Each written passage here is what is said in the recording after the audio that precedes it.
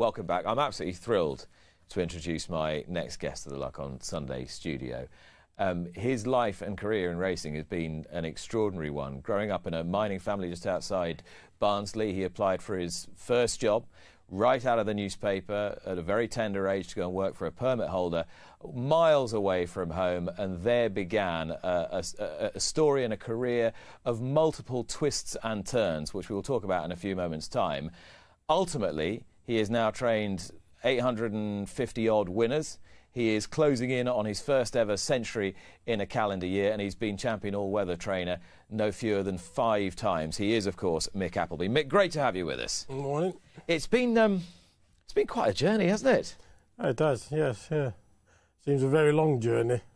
But it's an awful lot crammed into a relatively short space of time. Where did the interest in horses first start? Was there an interest in horses when? Well, originally it started with my granddad. He was well into his racing, and I used to go racing with him to the Doncaster, or a sort of local track at the time.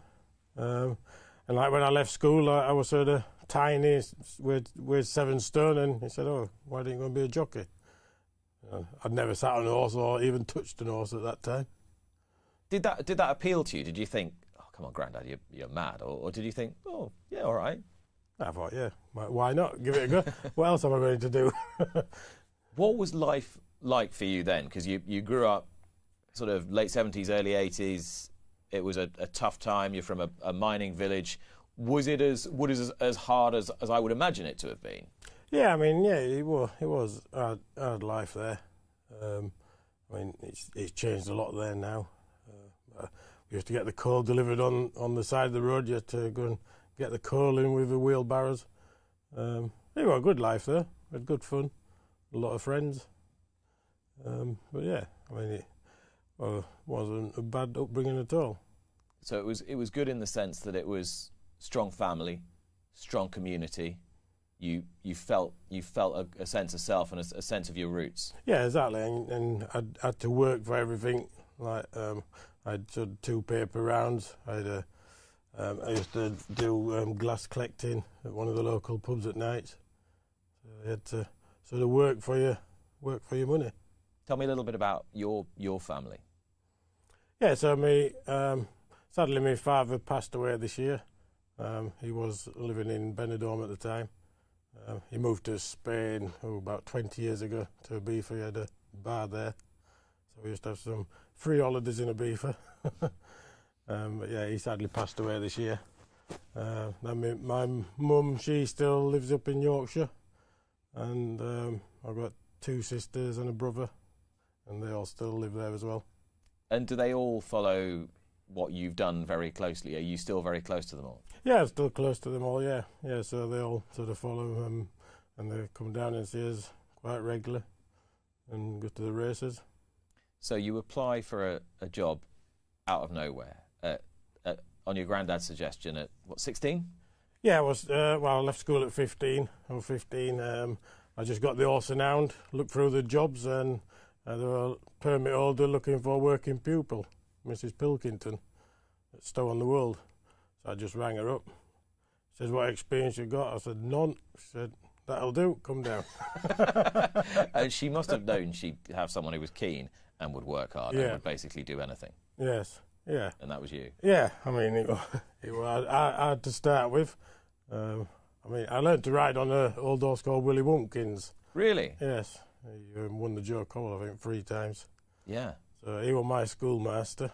Not a bad schoolmaster, no. Multiple Cheltenham Festival. Yeah, what was he like as a schoolmaster? I used to fall off him every day. Just to be chasing around the field every day. But no, I mean, he learnt me to ride, learnt me how to stay on. But no, well, good grounding. What was Mrs. Pilkington like? Very tough, very tough. I mean, he was good grounding though. I mean, she was very tough. Can you paint a picture of her for me? I'm trying to imagine her in my mind and what she was like. A little old woman with a big roar. Were you quite terrified of her? Yes, very.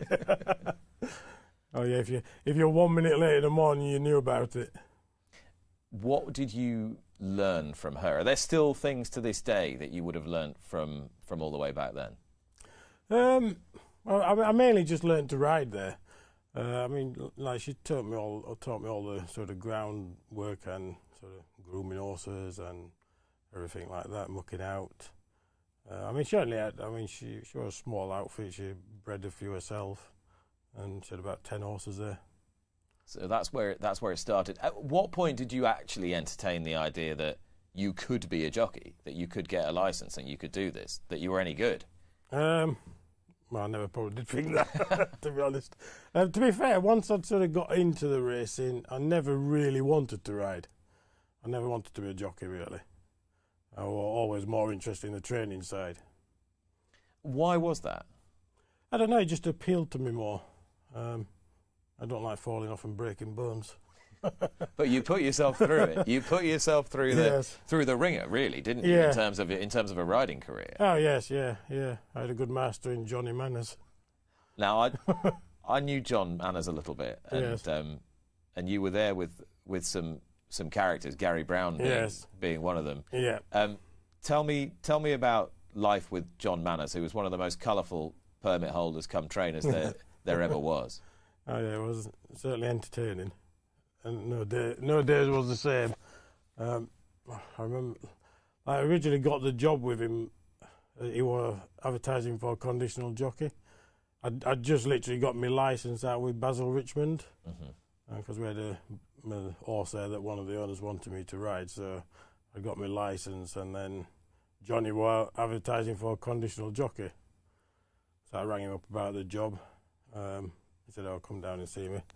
And then I saw in the paper he'd got one in the conditional jockeys race at Nottingham, and they had the jump race in there. Yeah. So I just rang him up and said, "Have you got a jockey for that horse?" And he said, "No, you can ride it, lad." He says, "If you win on it, the job's yours." And I went and won on it. Looking back on it, was that a good thing or a bad thing? I don't know. I think it was a good thing. I had some good times there. You say no 2 days were alike. Was it as mad as I imagine it to have been? I mean, he was known as Mad Manners, wasn't he? Oh yeah, he was mad as that. But to be fair to him, he was very good horses and very good. I used to go to the sales with him at Ascot Sales. He never ever used to go down the stables looking at horses. He'd just sit in the ring, see one he'd like the look of him, buy it. And pay $1,000 for it or whatever. Yeah, exactly, yeah. But no, I mean, it was entertaining there. I mean, like, you never knew what horses were going to be in what stable in the mornings. Because he used to go out sort of at midnight, ride round his farm in pitch black, and then let all the horses out of the stables. You'd find them everywhere in the morning. Did it sort of make you think differently about actually what you could do with horses? I mean, obviously you wouldn't use it as a template. You're not going to let all your lovely horses out of your stables and then get them in the next morning. But did it make you think differently just about actually what you really need to do? Yeah, I think the difference with his horses were very tough. There wasn't mollycoddled, and his horses they had to be tough to survive there. I mean, he was very good with the horses, but like I say, he was hard on him probably, but so they had a good ground in there. And so you're in your early 20s, early mid-20s at the time? Yeah, I think I went there when I was 24. And were they good times? Do you look back on that fondly, that period? Yeah, it was a very good time in my life. Yeah, I mean, we just used to have really good fun. I mean, you never looked at it as a job. It was just good fun. Had good times. And I suppose there comes a point where you think, right, I need the next notch up here. I need to push on. I need to get to the next place. Where was the next place? What was the next step? So from John, I mean, obviously I rode for a few seasons and rode a few winners there. And then I was starting to struggle a bit with my weight. So I thought, well, I'll move on to the next stage now and go and try and get a lad's job in a sort of bigger yard. So then I moved on to Roger Curtis in Lambourne. And then started training yourself? Yeah, I moved there and I started training a few pointers. And did you do it well? Did you think you were doing it? No. Doing it? No. I think I was struggling. I mean, I was struggling a bit at the time with what horses I had. I mean, wasn't very good. I had a nice horse called Daringly, which I bought off Johnny actually. I was hoping he was going to give it to me. It had broken down, and he said, "No, you've got to give me 200 quid for it." So he made you pay him 200 quid? Give me 200 quid or I'm shooting it.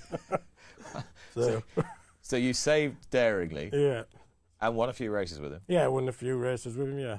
So I ran him under Roger Curtis, the white lad there. So I took him to Rogers and I trained him myself in my own time. And what was the point where you sort of wanted out of the game altogether? Because you left, didn't you? You left the sport altogether, and you weren't in a good place with your mental health. Yeah, no, I had a bit of a breakdown, tried to take my own life. And that's when I sort of moved over to Ibiza. It was sort of winter time, so it was quiet in Ibiza that time of year. I worked in the bar with my dad. And then I was going to stay there. I never had any intention of coming back to England. I'm going to stay there and stay in the bars. Had you always struggled with your mental health? Not really. It was just sort of really bad time in my life. Just a period of really deep unhappiness. Yeah, and I couldn't see no way out of it. And I guess leaving racing meant a certain amount of weight taken off your shoulders in that respect. Did you feel quite stifled by the sport at that time? Yes, I think I did. I don't know, I just felt like there was no one there for me at the time. And like racing had sort of basically turned its back on me. And the people I was working for at the time. Because you were a senior head man at Andrew Balding's at the time. Which obviously a different sort of environment from the one that you'd been used to, because it's big and. Oh yes, yeah. I mean, I had a good time there. But I think things just sort of got on top of me, and a few things had happened, and they just all built up. And I didn't really have anybody to talk to there at the time. And Mick, has that informed the way you do things now, running a big yard of a lot of horses and a good-sized staff? Have your own experiences told you a little bit about how you want the atmosphere to be, your sort of family environment? Yeah, I'd like to think that any of my staff, if they've got a problem and they're feeling sort of down, that they can come and talk to me. I'm always there. And try and be fair with them and look after them. Like to try and think we're like just one big family. And so many of us who know you are so grateful that at that pivotal moment when you did try and take your own life, that somebody did look out for you and somebody found you. Yes, yeah, exactly, yes. Yeah, I did have a few good friends there, and they sort of found me and got me off to hospital, and I came down round the next morning. Didn't know if I was alive or not. What did you feel that next morning? Felt like shit. I don't really know. I thought, oh, what have I done? And I think I was relieved that I was still alive. And then I got on the phone to my father and so I told him what had happened, and he came over and wished me off to Ibiza. Tell me a little bit about going to Ibiza with your dad. Yeah, well, quite a good time actually. Was it just what you needed at the time? Yes, it was, yeah. And I think like that time of year in Ibiza, it's not like all the nightlife is in the summer. So it was pretty quiet. But I met a few friends out there and had a good time. Was it a good opportunity to reconnect with your dad as well? It was, yeah, because we had drifted apart a fair bit. Because my parents, they split up when I was sort of 6-year-old, so, and my father had moved over there, so we had drifted apart. It sort of makes you wonder what got you back. What got you back to the UK and training racehorses? Having had quite a traumatic ending. Well, I never had any intention of coming back, and then a friend of mine rang me up. She'd started working for this Australian guy down in Cirencester, and they were looking for a private trainer. So she just rang me up out of the blue. I used to work with a girl at when I worked managers, and she said he's looking for a private trainer. Would you be interested? And you said no. No. I said no, not at all. I said, I'm in a beefer, and that's where I'm staying.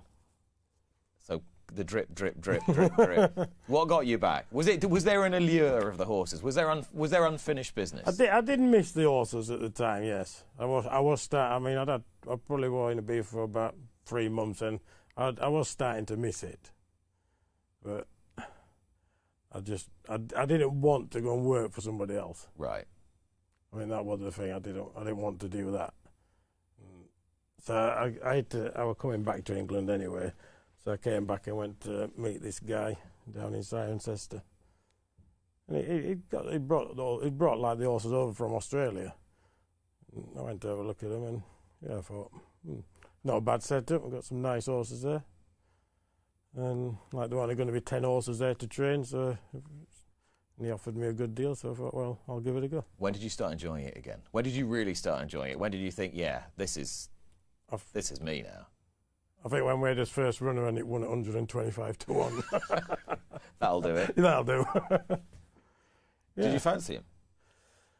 Yes, we did. I mean, it had been working very well. So then the next day we had a 50 to 1 winner at Epsom. And what we're talking, 2009, 10, that sort of time? That'd have been, 2010. Yeah. And we're looking now, and it's 800 odd winners later. Yeah. 2 major stable moves. You've now got your own place. You got married this year. You're in a fabulous spot. Do you look back and think, how on earth has that all happened? Yeah. Yes, I do actually. Still sometimes wake up in the morning, can't believe it. And I said you got married to your partner Johnny this year. Yeah. And there is an intention, is there not, to take out a joint licence? Yes, if he ever finishes his modules. Are you giving him a hard time? No. He's done his first module, so his second one I think is in a week's time. And then hopefully he'll do his third one beginning of next year. And you guys have been together for how long? 10 years now, coming up to 11 years. And to what extent has that enduring partnership and finding that happiness with him made you the trainer and guy you are today? Yeah, I think we work well together. I mean, obviously we work together, live together, and we just get on well. And a lot has been asked over the years as to how you feel as a gay man in horse racing, and whether you found horse racing a sport that has welcomed you because of your sexuality or not. How do you reflect on that now? Well, personally, I mean, it's never been an issue to me. I mean, people take me or leave me. I don't think my sexuality should have any influence in that at all. But you don't feel it's an environment that wouldn't necessarily welcome? Not now. I think, like, probably when I first came into racing, yes, which is a long time ago. But I think things have moved on now. I think people accept people for who they are.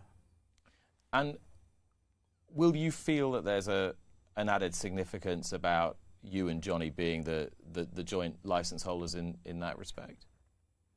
Yeah, I think people sort of take note of that, yes. Yeah, I think it'd be for the better. And in terms of the sort of stable that you're now putting together, we've talked quite a bit in this programme about people's emphases shifting as time goes on. Do you look at trying to build a slightly different stable to the one that you did 4, 5, 6 years ago, or do you just want to carry on doing what you know? I think the difference now is I'd rather sort of concentrate on quality rather than quantity. I think the problem now is with the staffing situation at the moment.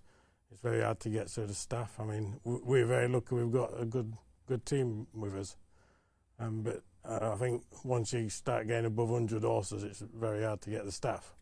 I mean, at the moment we've got sort of 90 horses in. I mean, that's what I'd leave it at. Even probably possibly drop down to 80 horses.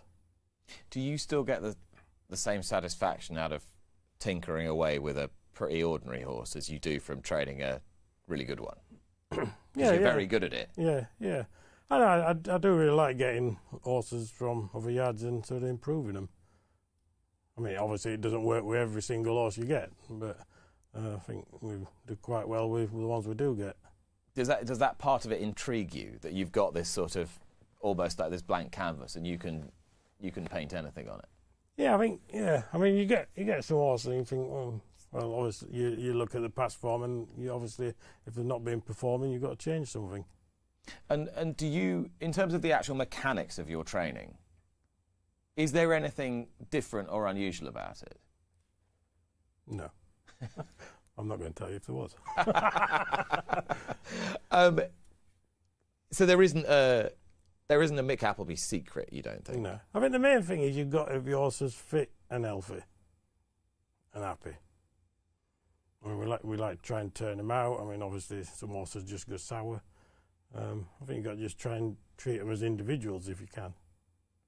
And how much of that are you relying on your instinct? Because a lot of trainers will say, right, horses like routine, yards run best on routine, they run best on organisation. Do you agree with that or not?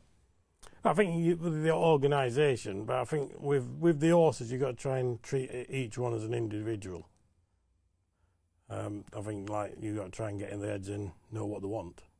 What do you think has been your most notable success? And I'm not talking about the highest profile, the most money, group races. Which horse have you taken most satisfaction from turning inside out or making something out of nothing? I think Big Country. He was a special horse. Tell me why. I mean, when I first saw him at the sales, I mean, obviously the horse watchers had picked him. I looked at his form and thought, where the hell have they got that from? And this is Big Country winning at Pontefract. Black and orange colours of the horse watchers. We know Chris and Martin Dixon very well, yeah. A big part of the horse watchers who've been big friends of yours over the years, and Richard O'Brien and Matt Taylor, I know. Yeah, I know them all a lot. I mean, like I said, they've stuck by me and they'd faith in me from the beginning. And having spent a little bit of time with them and you, I know how much you trust them, how much faith they have in you. That relationship must be very important to you. Yeah, it is, yes, yeah. I mean, like, they're very easy people to train for. I mean, they're very good friends as well. I never get any grief off them. Well, not much. Occasionally, might. But no, I mean, yeah, they're very good owners to have in the yard. They're very good supporters of the yard. And having, I suppose, those racing brains as well, helping you get the right horses in the right races and work it that way. That must give you a lot of confidence. Yeah, it works very well. I mean, like, when we go to the sales, they'll have a list of horses, and then I'll go and look at them, and we've probably scratched 75% of them once we've looked at them. But, like, there's some horses you look at the form of them and think, oh, why have they picked that? And you just think, yeah. And they're right more often than they're wrong. Exactly. I mean, like Big Country, I mean, if you looked at his form, you'd think, why have they picked that? He must have been a big loss. He was a big loss, yeah. Because he'd left the yard and come back again. Yes, yeah. Yeah, I don't think, that wasn't a very good day when we sold him. but then we got him back. But yeah, it was sad to lose him. Mick, you're approaching your first ever 100 in a calendar year. Yes. You got pretty close a couple of times. Yes, 99 for the last 2 years, and we're on 99 again. I fancy you to do it this time. Could you do it tomorrow? We could do. It'd be good if we do it tomorrow. The horse watchers have got a good horse which would be well fancied, so hopefully it'd be nice to have the 100th winner for them. Who are they running tomorrow? Night on Earth at Wolverhampton. Would it be quite special to do it for them? It would, yes, yeah. It'd be good to have the 100th winner and be one of their horses. And if there's a real overarching burning ambition that drives Mick Appleby, what is it? To get a Group 1 winner. And is there one imminent, do you think? Possibly. We've got some nice horses You never know. If there's a diamond in the rough there, who might it be? Oh, that'd be telling. Oh, come on. It's just you and me. Yeah. It's just you and me together. Yeah. I don't know. We got a lot of nice horses. So it'd be hard to pick between them. I think Appleby won at Chelmsford the other day. I think he could be something special. Hathlul. Well, we're looking forward to seeing him out again. Another one for the horse watchers. Yeah, it's another one for the horse watchers. Yeah. I think he's still got a lot more to offer yet. Mick, it's been an amazing journey, an amazing story. It's fantastic to see you here, healthy, happy, and hopefully on the cusp of training many more winners. Thanks so much for chatting. Thanks a lot. Mick Appleby.